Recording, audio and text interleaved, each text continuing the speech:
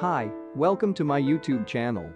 Please subscribe and turn on the bell icon to get notifications. Chelsea could re-establish their interest in Manchester United striker Cristiano Ronaldo in the January transfer window, as per reports.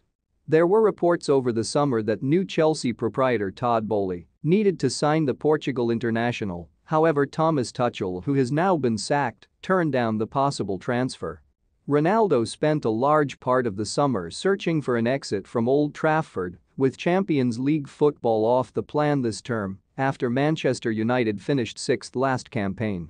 There have been signs of frustration from Ronaldo this season, with Erik ten Hag just selecting him for 2 Premier League starts. Ten Hag avoided him with regard to the squad to confront Chelsea on Saturday in the wake of refusing to come off the bench in United's 2-0 triumph over Tottenham last week.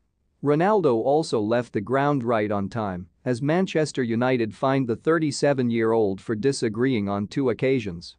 Furthermore, presently speculation is building that he will once again hope to leave Old Trafford in the following transfer window, with the Sunday World guaranteeing Chelsea are contemplating over a move for Ronaldo.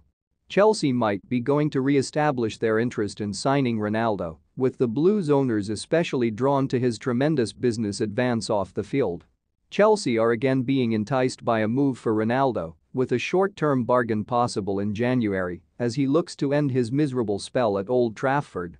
Stamford Bridge is arising as one of his more probable destinations, with a short-term bargain for the rest of the season a possibility, including a choice to broaden his terms by 1 more year.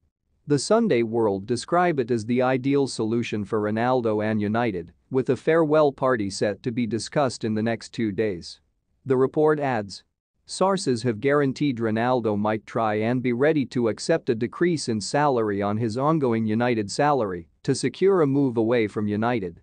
Real Madrid are enthusiastic about signing Manchester United right-back Diogo Dalot, subsequent to having the entryway shut on any arrangement for Manchester City's Joao Cancelo, as per reports.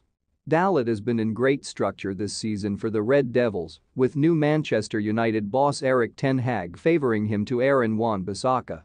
The Portugal international has started every one of the 11 of United's Premier League matches this campaign and has assisted them with making a genuinely solid start to the season. What's more, the Day-to-Day Mirror claims that the 23-year-old has now arose as an objective for Real Madrid after they were told to neglect any hopes they might hold onto of landing Cancelo from City.